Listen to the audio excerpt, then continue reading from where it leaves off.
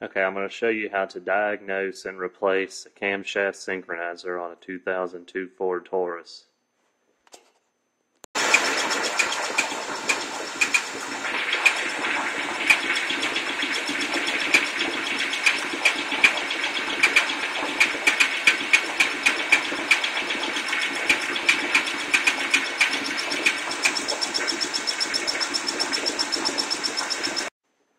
It's located here, right underneath this elbow and this wire harness cluster.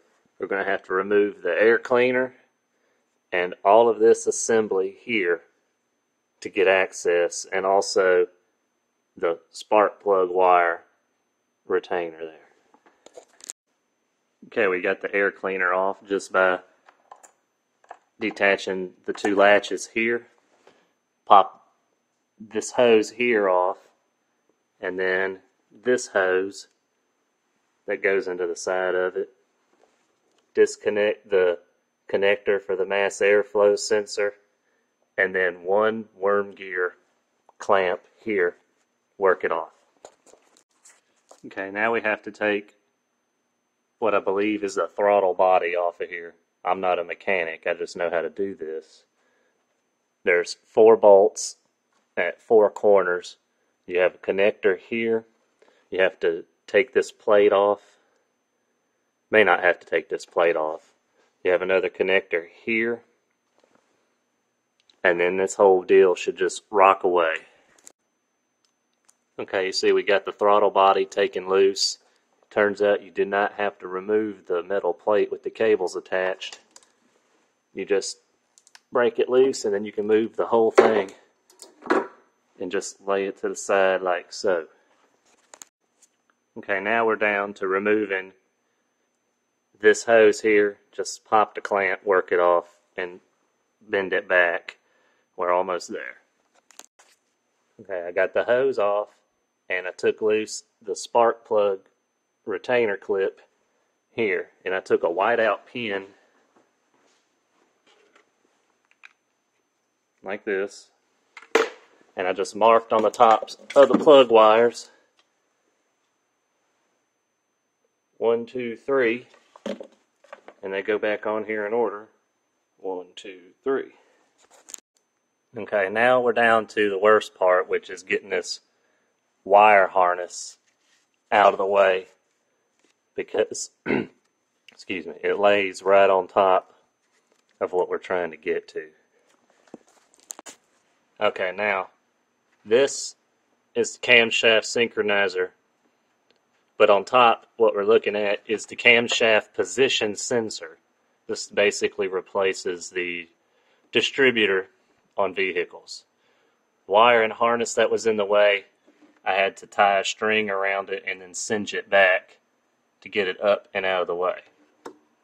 So you just undo the 2 bolts on top of the sensor, which I've already done. It comes off. Now we're looking at the top of the camshaft synchronizer.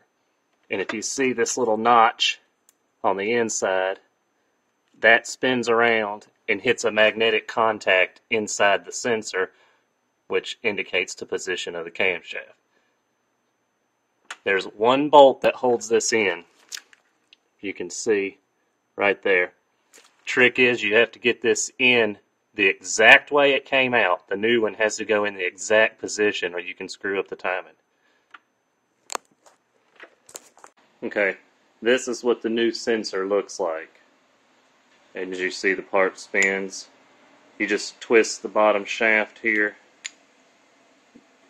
to line it up where you think it needs to be.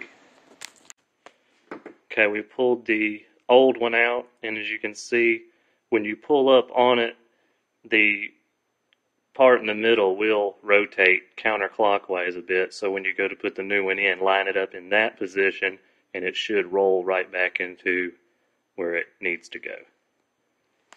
And you can see there's the hole there.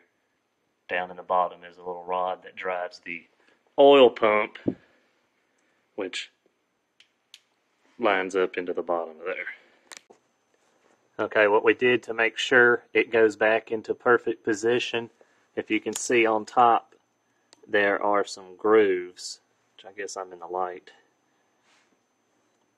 Right there, I put a toothpick in it, hold it flat, and then mark on the engine block with the whiteout pen. There's 3 grooves, do it all 3 spots. This is the new piece already back in. You can hear how bad this one squeaks.